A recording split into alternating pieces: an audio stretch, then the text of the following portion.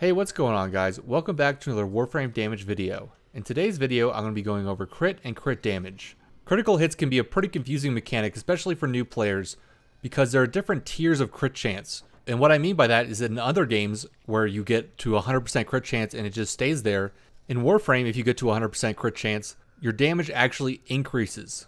And that'll happen for every subsequent 100% crit chance you gain. And you can tell what tier of crit damage you're dealing by the color of the numbers dealt to the enemies. So a regular crit's going to be yellow, a tier 2 crit is going to be orange, and then anything above that is going to be red. Although the game doesn't actually change the colors past tier 3.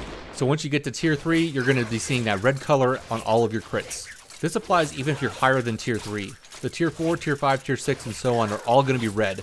And for the most part, this doesn't really matter because you're not going to be getting to those higher crit tiers unless you're probably using something like Blood Rush, which will increase your crit chance, and I'll be talking about that later. But to understand the very basics of what a crit is, let's take a look at the Soma Prime, my favorite example weapon. So the Soma Prime at base has a 30% crit chance and a 3 times crit multiplier. The critical multiplier is how much more damage your crits are going to do, and you have a 30% chance with each pellet of the Soma Prime to deal a crit. Which means that if you take an unmodded Soma Prime, that 12 base damage will then become 36 crit damage if you hit that 30% chance to crit. And depending on how much crit chance and crit damage you have on a weapon will determine whether or not you should build that weapon for crit. Although because crits can increase your damage by a tremendous amount, most of the better weapons in Warframe have high crit chance. Or at the very least you're building them for crit, because crits can increase your damage substantially. And they'll even increase the damage that your statuses are dealing. So even if you're building for status, you can also build for crit to further increase your damage. And that goes for things like slash procs, toxin procs, etc. Now like I mentioned, Warframe is different than other games. So you have your base crit chance, right? And then you have your crit damage, which is how much your damage is going to be multiplied by. But Warframe is unique because it throws in another multiplier, which is what your crit tier is. The crit tier is anytime you go past 100% crit chance. The wiki has a nice little table that shows the different crit tiers, so let's check that out. As you can see here, like I said, tier 1 is yellow, tier 2 is orange, and then past tier 3 is all going to be red. And that color is just your damage number color, which will tell you what tier of crit damage you're dealing in the game. So just for an example weapon here, I'm going to use the RUBICO Prime, and that's mostly just because I have a ribbon that will increase my crit chance over 100%. So as you can see here with Point Strike and my ribbon, my RUBICO Prime has 164.5% crit chance. And what this means is that I have a 100% chance to deal a regular critical strike, but on top of that, I also have a 64.5% chance to deal an orange crit. Now what does dealing an orange or higher crit mean? To understand how crit tiers affect your damage, let's take a look at my RUBICO Prime. At base, the RUBICO Prime deals 187 non-crit damage. If I were to then add Point Strike onto it and increase my crit chance to 95%, I'll basically be guaranteed to get the 3 times crit damage from the critical strike, bringing my damage up to 561. Now the reason I've chosen the RUBICO Prime here is because I have a ribbon that will further increase my crit chance. This ribbon also increases my damage, but don't look at that because that's just multi-shot, and that's not actually what the pellet is going to be dealing. It's just how the game represents multi-shot damage. So now with the ribbon, I have 164.5% crit chance.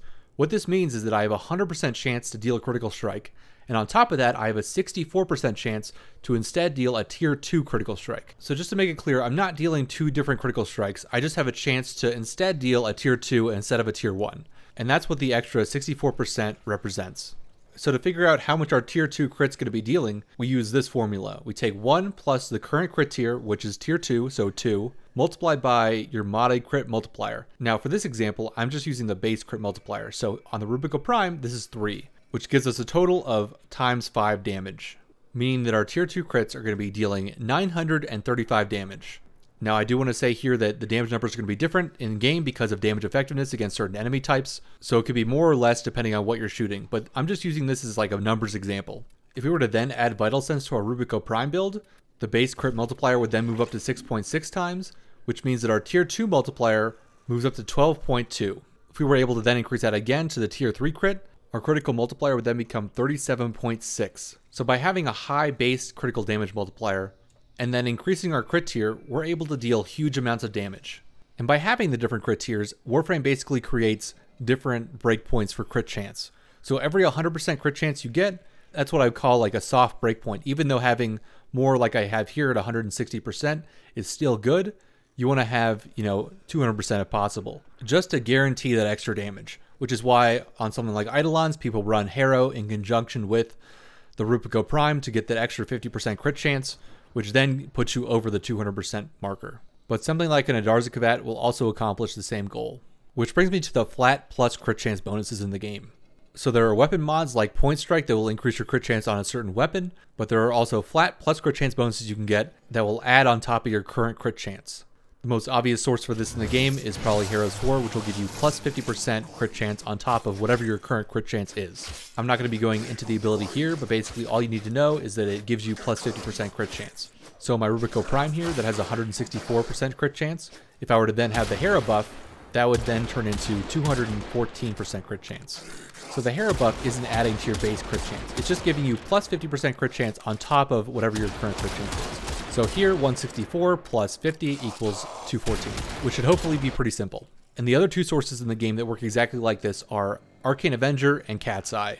Arcane Avenger will give you plus 30% crit chance, and Cat's Eye will give you plus 60% crit chance. These are both pretty good sources of crit chance if you're looking to get more, and I'll leave a link below in case you want to know more about either of those. And while those three work on any of your crits, the biggest plus crit chance bonus in the game is Maiming Strike. This is a melee exclusive mod that gives you plus 90% crit chance when you slide attack, and is often paired with weapons like the Atterax that has a large range and good attack speed. Maiming Strike by itself is okay, but when you pair it with Blood Rush, it becomes insanely powerful. And honestly, I would argue that Blood Rush is the more powerful mod here. Blood Rush is another melee exclusive mod that you get from the Acolytes or from Lua. And what it does is it gives you 165% crit chance per combo multiplier. This works just like Weeping Wounds if you watched my status video. And for whatever reason, this works off your total modified crit chance. That means that if you put Maiming Strike on the Atterax and you slide attack, your slide attacks effectively have 115% crit chance. So let's just pretend that we have a 2.5 times combo multiplier, which is like a pretty reasonable combo multiplier. At 2.5 times melee combo multiplier, the Atterax's slide attack crit chance with Maiming Strike and Blood Rush, only those two mods, is 580. That's a tier 5 crit. Now remember, the red crits are just anything past tier 3, so you'll still see red crits. Now because crit tiers scale with crit damage, let's put on Organ Shatter and see what our modified crit damage is at a 2.5 times multiplier. Causing a tier 5 crit increases the crit multiplier to 24.5. 24.5 times damage. That means that the base 96 slide attack damage is increased to 2,352. And that's before you take any damage mods into account. This is just 3 mods dealing this damage. And obviously it can scale even higher if you have more crit damage or a higher combo multiplier. Which hopefully shows you why people run Maiming Strike with Blood Rush on their builds and why the combination is so strong. Maiming Strike gets a lot of attention for the crit chance, but it's really Blood Rush that's going to boost your crit damage up so high. And things like the Harrow buff as well as Cat's Eye will also increase your damage here, but Maiming Strike is just a good source of guaranteed damage, with slide attacks already being very strong on top of that. But while we're on the subject of melee, let's talk about the Gladiator mods. The Gladiator set bonus works just like Blood Rush does. Oftentimes you probably won't see these mods in builds simply because you have to use so many of them, and the relative power compared to their counterparts that already do the same thing is fairly weak. But they can be pretty useful even if you're only using something like Gladiator Might for an extra 15% crit chance per combo multiplier. The more confusing crit bonus comes from the Vigilante set, and the Vigilante set has a chance to enhance your critical hits from primary weapons. This means that your critical hits will be taken from like a tier 1 to a tier 2.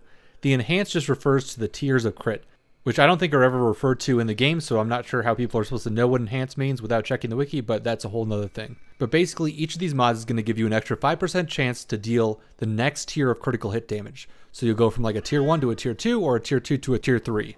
So if you're using a weapon that has a high fire rate, these have a pretty good chance to enhance your crits, but they're only going to work on your crits, so your non-crits won't suddenly become crits because they get enhanced. Still, it's a pretty good set bonus, and it's worth knowing about, especially because most builds are at least going to be using Vigilante armaments. So just to recap, your crit chance is based on your weapon's base crit chance modified by any plus crit chance mods, and on top of that you have any plus crit chance modifiers like from Harrow or the Cat's Eye buff from your Arcane. And then Blood Rush for whatever reason works on top of all of that and is just very, very strong for creating crit chance with melee weapons. I'm hoping this video covered most of what you need to know about crit chance and how it works, as well as covering some of the formulas and how they work, because while it's not super important to know exactly how much damage you're dealing, I think it's pretty important to understand where the damage comes from and how you can increase it further, because understanding the interaction between something like Maiming Strike and Blood Rush can be very important to increasing your melee damage, even if you're doing more than enough to kill most of the content in the game. But that's going to do it for me today, guys. I hope you're all doing well, and I'll see you later.